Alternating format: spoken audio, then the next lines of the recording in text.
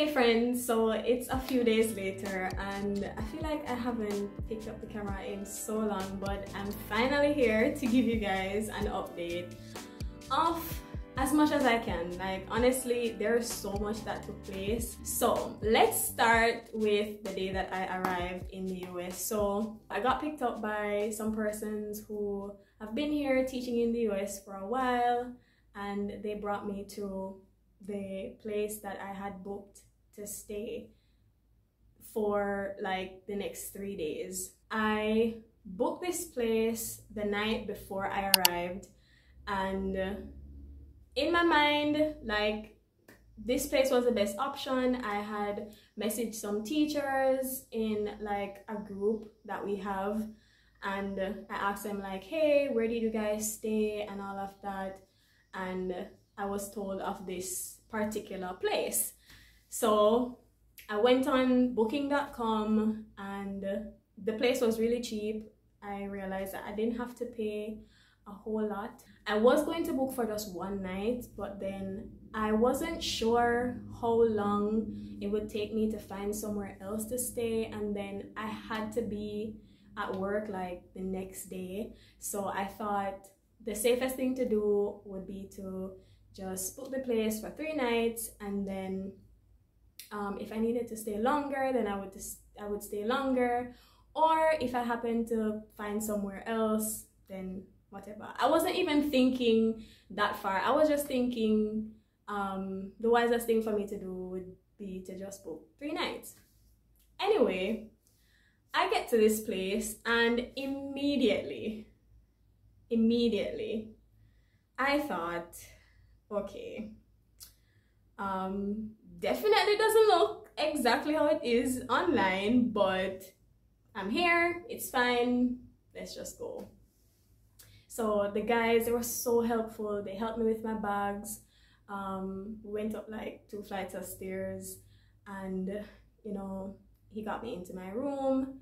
Before I got to the room, I went to get the key, and I noticed the lady at the front was just like really dismissive. Like, she was not very kind, barely spoke a word, but I didn't pay that any mind. I took the key, went up to the room. My room door could not be opened, so I tried the key several times. It's one of those swipe card keys. I tried it a few times, nothing.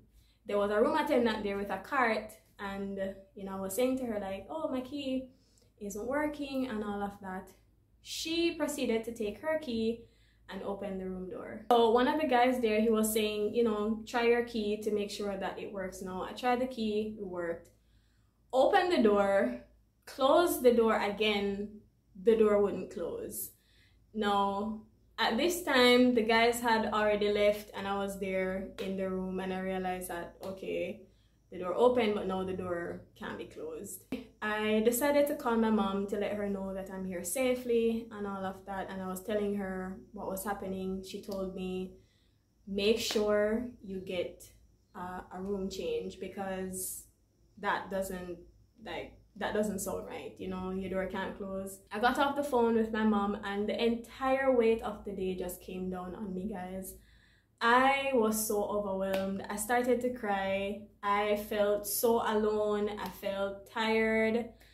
I felt just everything was just crashing down on me. The whole anxiety of moving, every single thing just came crashing down, and I sat there in one of the seats in the room and I cried. Even prior to crying and while crying, I looked around the room, and I noticed that this room was not clean at all. The bed looked as if somebody was sleeping in it. Like, the pillows were smushed down. The comforter on the bed looked like, literally, you know how your bed looks when you get up out of it. That's how the bed looked. The pillowcases were yellow, they looked dirty. And like, above all of that, the room had such a strong smell of smoke. On the side, you had an option to choose a smoking room and a non-smoking room. I chose a non-smoking room because I just thought more or less they have like special provisions for people who want to smoke or whatever. I don't know. I just got a non-smoking room. The place stink of cigarettes. Like, the smell of cigarettes was just so high. The bed was dirty. I got up and I started to look around. At this time, I was kind of mustering up the courage to go and ask for the room change, because it's not that I was scared, I just didn't want to have to do that, you know. I just got off a plane, I wanted to just go and lie down. I was so tired, my body was aching, I just wanted to sleep. I started looking around the room. I looked behind the TV, and tell me why there was a wad of hair behind the TV. You know when you just finish braiding your hair, like hair extensions, and like there are loose strands and you just wrap them up in a ball, but it looked like human hair and it was just there behind the TV. And I started to get this feeling that this was just a mistake. Like,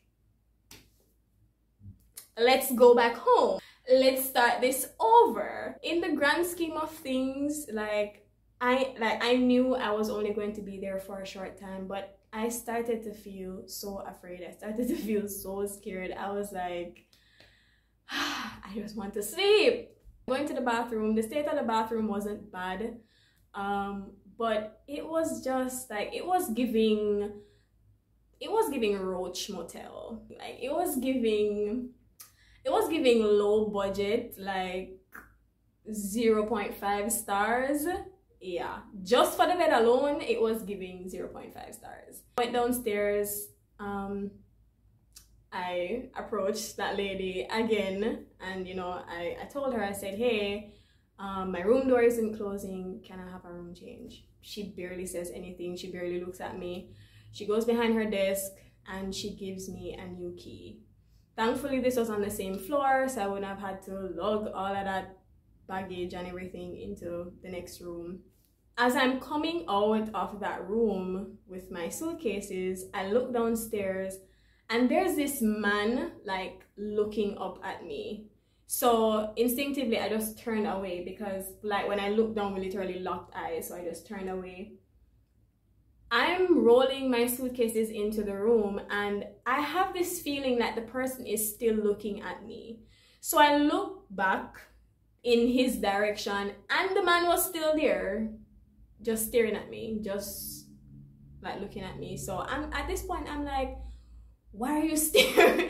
Like in my mind, I'm like, why are you staring at me? Like, it was so creepy. Friends, I get into the room, and this room was in a worse state than the first one.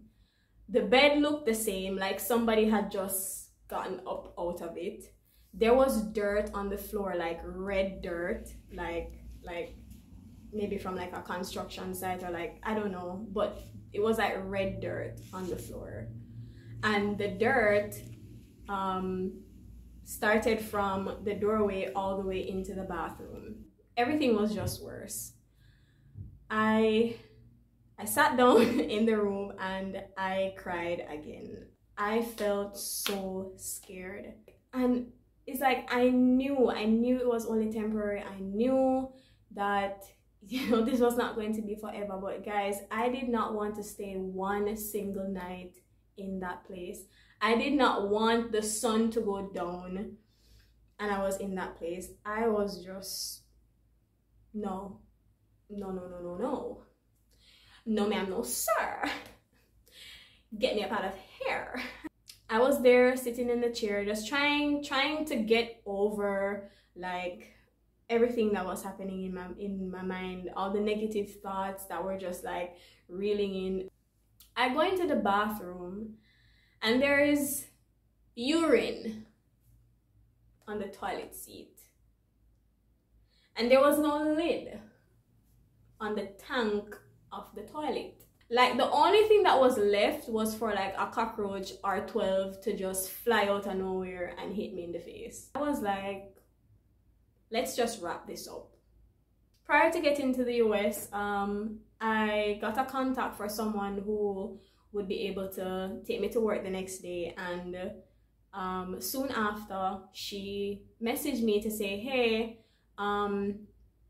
let me go and take you to get your SIM card. At that point, I was like, yeah, okay, no problem, I'll be ready. I told her where I was and all of that. I was just so happy to just have someone there, and I wasn't thinking of, okay, finally somebody's gonna come and rescue me and take me to their house or anything like that. I wasn't thinking like that. It was more of, I'm just really happy that someone is coming, like there is gonna be somebody else there, you know. At that time I was getting ready to lie down because I was telling you guys I was so tired. I took out my sheets, I threw back the blanket, and I was getting ready to like spread my own sheet like on the foot of the bed, because I was thinking to myself, if I have to be here, then let me just. I took the sheet and I was there. I spread it on the foot of the bed, and then when I got the message from the teacher, I went into my suitcase to retrieve, you know, my documents and cash and stuff like that. I looked through the window. At this point, I had drew the curtain away because I wanted to get some light in, and I had this feeling that nobody could see me. So I was thinking, okay, this was so dumb. Like, I was like, you know, nobody can see inside, but I can see outside. You know those kind of windows? Wrong. I look outside just in time to see a van with some guys pulling in. And these guys, they look like construction workers. They were covered in red dirt, you know, looking like they're retiring for the evening and they're coming home. I looked through the window and I noticed that two of the guys that got out of the truck were looking at the room that I was in. He said something to one of the other guys, and then like three of them at this point were just looking straight up at the room. When I tell you that I said to myself, like, no, I can't stay here. Like, I can't stay here. And even at that time, I still wasn't thinking of how I could not stay. But I just felt so scared. I'm like, oh, what is that?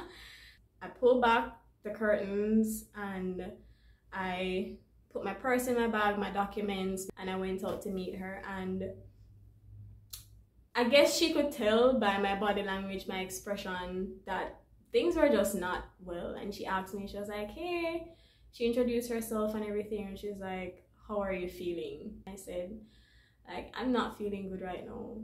Like, I'm not comfortable. No. She took me to get my SIM card and she made some arrangements for me to stay with some other teachers. I was so relieved. And you know, I was thinking about the money that I spent to book this place. I was thinking of just how inconvenient the situation was, how overwhelmed I was, just how the day just kind of like spiraled out of control, in the sense where like I was not expecting anything like that. And you know, I later found out this is a regular thing, and it attracts a certain type of people, and therefore like I could not have expected anything better. I was just disappointed. Overall, I was just really disappointed. And when I went back for my bags, you know, I asked the lady, can I have a refund? And she told me no. On the side, it did say that there was no refund like up until a certain time, and I just took it as a loss. Okay guys, so I had to change positions because my phone battery died. But anyway, I got to the place with the other teachers. I got a blow-up bed that night, and I stayed in their living room area. They rented a 2-bedroom, and yeah, I was just so grateful. And I stayed there. I went to work for the first few days from there, and it was a turnaround, obviously. But I still just felt so discouraged by that situation. I still felt so just tired and drained and demotivated. I was mentally exhausted, emotionally exhausted, physically exhausted. I really went through it mentally, you know. I had so many nights where I just cried myself to sleep because everything just felt so overwhelming. 5 days before I moved into this apartment that I found that was on the same complex as the teachers that I stayed with, I got a message from one of the teachers that picked me up from the airport to say, hey, this homeowner is offering a space for rent. Are you interested? It's bigger than the average 1-bedroom apartment. The rent is going to be a lot cheaper, and you know, it's in like close proximity to essential stores like supermarket, pharmacy, and all of that. And when I heard about this, I wasn't going to go because I had already, you know, applied to this 1-bedroom apartment. I wasn't going to go, but I told him, I said, okay, I'm willing to check it out. Now, the 1-bedroom that I had secured at the apartment complex, it was like small, like, you know, average 1-bedroom, bedroom space, kitchen area, living room. I would have had to go quite a distance to the laundry area, but at the time it was the only thing I could think about. I thought it was my best option. I thought it was a wise option to secure that space. I honestly just wanted my own space. I just wanted to have a 1-bedroom. I would have had to pay 3 times the rent up front. Like, this is just what it is, you know. You want a 1-bedroom. I probably wasn't going to find anywhere, you know, cheaper based on the area that I was in. So I already had my mind made up to go along with the apartment. But somehow I just felt like I wanted to see this other place. I just thought that it was going to be a farce. Like, I just thought it wasn't going to look as good as it sounded, or it was just too good to be true, all of that. So I told myself, let me just go and see and just hope that I didn't like it. You know, just hope that maybe it would be too far, maybe, you know, the place wouldn't look nice or anything like that. No, there are a few things I would have compromised on at the apartment complex. A lot of things that I didn't like, minor things, but to me were just really important. And I just felt like I was willing to just, you know, throw away all the nitpicking and just go with this apartment complex, because, like, to me, that was God showing up. That was God saying, hey, you know, this is for you. You know, you finally get like somewhere to stay for yourself, and you'll be comfortable, and, you know, even though it's gonna cost a lot, you'll make it. So that's what I thought. That's what I thought was the blessing, you know. 4 days before moving date to the apartment complex, I hadn't signed a lease or anything. I hadn't paid any money except for $100 reservation fee. I came to tour this place. I experienced what I had feared the most, which was, you know, me liking the place, because immediately I liked the place. There was just so much natural light. The place was clean, way bigger than I could have ever imagined. I was not thinking of getting a fully furnished apartment. That was not anywhere near close to my mind. Like, I was not thinking about any of that. I was not thinking of getting anywhere with even a bed. And, you know, this came up and it far exceeded my expectations. I was like, wow, this is a whole house. I stepped inside and literally all I could think about was this is a whole house. I was able to secure this place with only a fraction of the cost of what I would have paid at the apartment complex. I called one of my best friends. I just had to talk to somebody. I had to just let somebody listen to my thoughts, and I called my friend and I told her everything. I told her about the apartment I'm currently, looking into taking. I told her about this apartment that came up, and she listened. She gave her wise advice, as always, as usual. She prayed for me, and in her prayer, prayed that God would, confirm in my heart the decision that I should make. And guys, let me tell you, I was so afraid of taking this place because it just popped up, literally just popped up. I wasn't thinking about it. I wasn't expecting it. I was like, is this a test? Like, is this some kind of, like, what's going on? Like, I was so afraid of taking it. In my mind, I was willing to just turn the place down because I just couldn't accept that, okay, this is actually a good thing. Like, this is actually a good space for me to be in. This place is just 8 minutes away from the apartment complex that I was planning on staying. And one of the teachers that I carpool with, I was afraid that I would be putting her out of her way because she would have to get me in the mornings. And so even though it's just like 8 minutes, and just 8 minutes, because she could take this route and take us to work, but I was just thinking of just so many different things, and I silently had decided that I was not going to take the place for that reason, and just the fact that I don't like things just popping up, It just sounds so crazy. And then I didn't want to be an inconvenience to the the leasing agent, just so many things.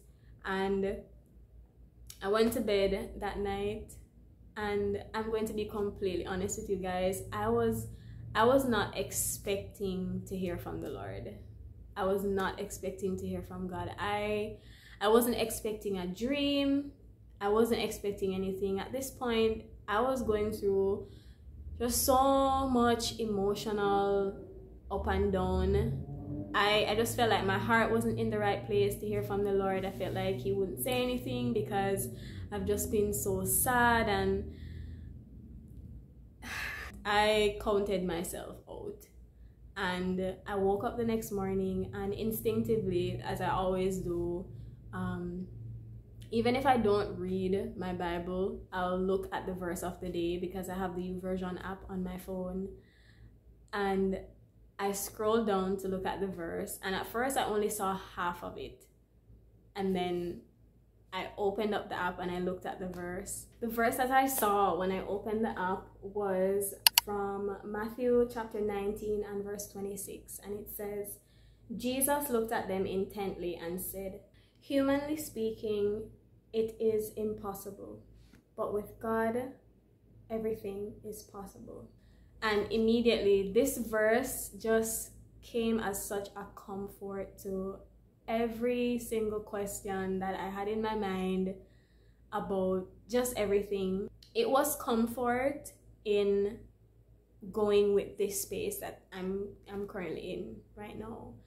And I prayed, and I just knew that that was a confirmation that God was giving me. I felt such a peace. I felt like a burden had lifted, and I just started to feel excited. I started to feel excited about being in this space, and it's in a really nice neighborhood. It's everything mentioned in the message that I got, and when I came for myself and I saw, and I'm just so grateful.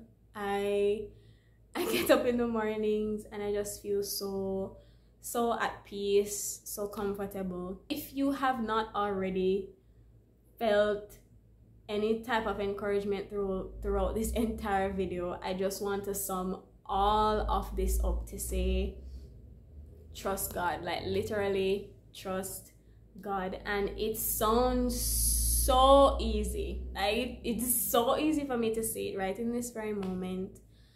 But throughout all of the experience from the day I came up until now, you know, I kept telling myself that, okay, all of this is happening for a reason. Like, God is not gonna pull the rug from under me. Not no. Not no. Not no. That can't be the case. And even though I was fighting so many lies from the enemy, and even though, like, sometimes I'll have certain thoughts and I just have to remind myself, like, I'm here for a reason and everything happened for a reason.